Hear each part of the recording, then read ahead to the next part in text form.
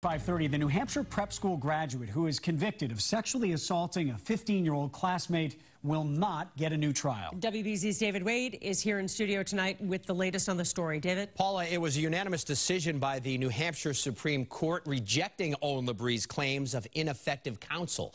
Labrie has been in jail since December.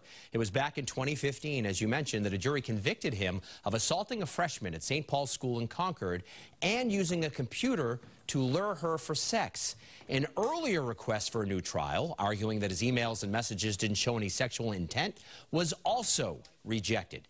So Labrie is expected to be released from jail on June 24th, but then he will have to register as a sex offender. Liam? David Wade, thank you.